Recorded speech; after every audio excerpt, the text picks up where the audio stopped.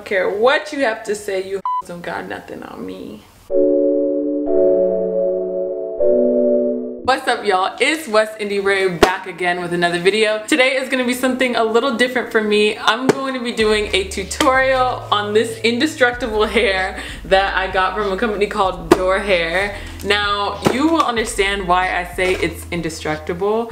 I'm not kidding around. This is not a joke. This is not it's not a warning. It's not a drill. This hair is indestructible, and you will see why shortly. But real quick, I want to show you guys, like, the hair's on my head, so you're already seeing the hair. But it comes with 2 of these wig caps. I already used one of them. One is on my head as well. It comes with the extra strap, and it's one of those straps that looks like a bra strap. There's probably a more fitting name for it, but I don't know what that name is. It actually has 2 of these little things in there and 2 of these. I have no clue how I would go. I guess I could see how I could put this on, realistically speaking. Not really, but maybe if I need like an extension or something. There's a strap on the hair, you'll see it, but it comes with like these extensions. It also comes with one of these little brushes. I actually use these for my real life and for my real hair, so it comes with that, as well as a little pamphlet flyer with this cute girl on the back. So yeah, that's what DorHair is like. They came in like a little shipping package with a box like this. But really, I just want to give you guys a fair warning. This video is going to make some of y'all very upset. It's going to piss some hairstylists off. Everybody's going to be tempted to tell me that I'm doing everything wrong, but guess what? Guess what, sweetie? I already know, okay? I already know. No need to tell me again. This is gonna be the cringiest YouTube video hair tutorial that you've probably ever seen in your life. I'm going to actually pull it up on here and watch it with you guys, because I kind of just did a rough cut of it, and I think that that's what the video is gonna end up being. We'll talk about it, and I'll let you guys know what I was doing, what was going through my mind at the time, and I'm just gonna go ahead and get into it. But first, this is what the hair looks like. This is what the color's like. It's really cute. Nobody can tell me anything. I think it looks bomb. I think I look fire, okay? It's kind of like a red wine dark color. You guys know I'm a blonde girl. I like having the honey blonde color going on that light brown. So this is a really nice change. And the hair type is kinky straight. So it looks a lot like relaxed hair to me. Like if I had really thick, full relaxed hair, I feel like it would look like this if it was like red and sexy and sultry, you know? So I'm just gonna hop right in and start watching this video. First things first, I'm showing you guys the construction of the cap, okay? This cap is a medium average size cap, and it has the clips in it. And now I'm showing you guys that I'm using the BW2 Extra Strength Bleach Volume 30 Developer. I got foil. I got a plastic bag that you'll be kind of annoyed with me about how I use the plastic bag later, and then my mixing bowl and my little brush. So over to the side, that is actually my makeshift wig stand that I got, and I didn't measure how much of anything that I actually mixed up. I just kind of guesstimated it. And I started in the front. Now, my girl is looking kind of sad. You see that tear? It gets worse, okay?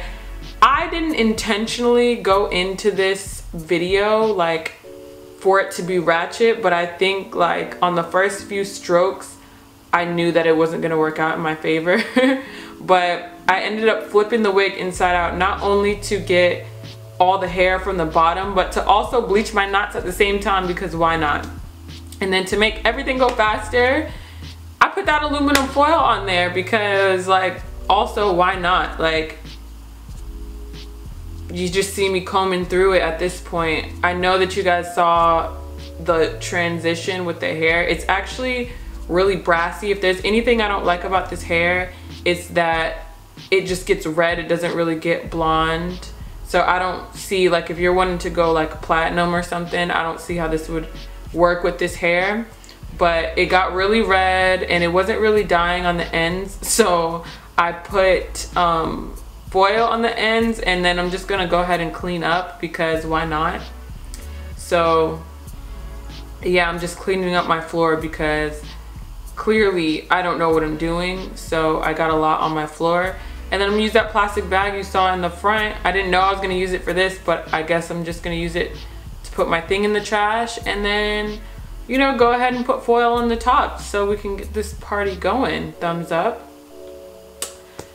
Yeah, so then I apply heat, which is taboo to some, but it worked out for me clearly. And this is what the hair looks like at the time I just decide, let me go ahead and wash that out. And I'm using the Aunt Jackie's coconut wash, cocoa wash. And after I'm done doing that, I actually did use the Aussie rinse thing, the 3-minute Aussie thing, and then I'm putting heat protectant on it. I only used the Aussie thing for 3 minutes, and while I took a shower and stuff, and then I washed it out. Not that I only took a shower for 3 minutes, because it was actually a lot longer than that. But this is what the hair looks like once I'm done blow drying it. One thing I really like about that blow dryer is that it's so easy to use. It's like a blow dryer for lazy girls. So it's a hairbrush and like a paddle brush and a blow dryer at the same time. I got mine from Ulta. I think they sell it at like CVS and maybe like, I don't want to say Target. I think they don't have it at Target because I looked at Target and they didn't have it. Maybe like Walmart or something, but I don't go to Walmart because, you know. So I actually have no clue if you can get it at Walmart or not, but I got mine from Ulta. It's really a lazy girl's blow dryer and it works really, really fast. I blow dried my natural hair in like 20-30 minutes one time, and it was amazing, and I didn't have heat damage because it's not that powerful, but it's like powerful enough. So I just use that on the hair, and as you can see, it still has that like kinky straight texture, but it's not as like voluminous as it was before, in my opinion. And then I'm just zooming in right now on the actual wig so that you can see what everything looks like, what the part looks like. It didn't get too bleached at the part either, which is something that I really like. And that's me being a creep. Ooh, she's over me at this point. My mannequin head is over me. So I tried that like bald scalp method, and I just used Got To Be Glued spray, the yellow one, as well as the Got To Be Glued black gel for that. And I think it worked out pretty good. I'm also using the gel on my hairline, or right after my hairline, and that's what I'm going to use to tack it down. And this wig is not going anywhere, you guys. Also, the strap on the back helps so much when it comes to it not moving anywhere. Like, I feel like I could probably do backflips in this and nothing would happen. And I'm using the end of my rat tail comb to kind of let everything press in so that it's not lifting up. At this point, I still have my lace on, and I find that to be very helpful because personally, if the lace is not on, like, my hair is gonna get caught up in the glue or the gel, and my baby hairs are gonna be ruined. So I really like doing this part with the lace on, especially when I first start a wig, so that it doesn't mix in like I have a really huge problem with flyaways and baby hairs, if that makes sense. But as you can see, you can't see anything. Like, with that scalp method that I have here, like, it looks melted, sis. So I don't know what y'all got going on, but my baby hairs are laying down. I'm still using the same Got To Be Glued because I don't really have that many products at this time. If y'all want to send me some products, send me some money, that would be cool. But I'm using Got To Be Glued for everything because I don't have time. So like, the side part didn't really look that cute to me, so I decided to go ahead and switch to a middle part, and I kept that same swoop from my baby hairs when I was doing the side part. I kept that same swoop because I feel like, why not keep the same energy if it's cute, you know? I feel like it helped me blend more. And I'm just using that same blow dryer to blow it down, and then my little, you know, what are those called, hot combs, to lay it down even more because I don't like looking puffy up here. To me, I like the volume, but it looks very unrealistic when it's like super puffy. So I just went ahead and did that, and then I used my NYX Stay Matte But Not Flat powder foundation in the color 11 on my actual part, because I like to use the actual color that I used on my face. I feel like it just looks a lot more realistic. So I went ahead and did that, and then at some point, you know, I gotta put the hair behind my ear because it's my signature. Like, you'll really rarely ever see me wear straight hair without having something behind this ear, because I think this is the best side of my face. So that's the reason why I did it and why I always do it, you know. So I'm just kind of flattening it out. I ended up putting some, like, bumping up the side, but first I actually went ahead with a professional tool that professionals actually use, and it's like a comb type thing with a blade in it, and I use that to kind of thin things out and get it a little more ragged and like raggedy. So, you know, after that I just went ahead and curled my hair with the hot comb, even though I could have done it with a curling iron or with a flat iron maybe. Kind of unorthodox, you know. I just do my own thing, live my own life. I suggest that you do the same. And then I just put a little bit of that freeze spray on it so that it'll stay up here for all of eternity. And that's really all I did. You might want to drag me for the fact that I did everything wrong.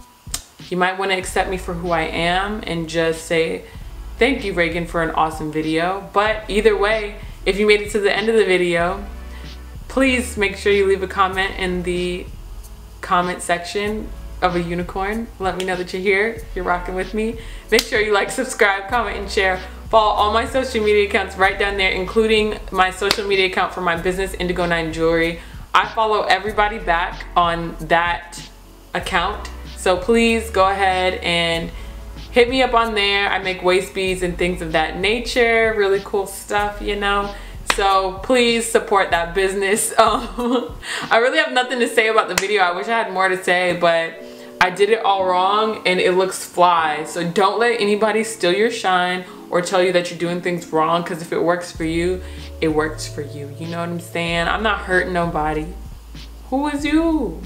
You ain't nobody. You can't tell me nothing, okay? I think I look great.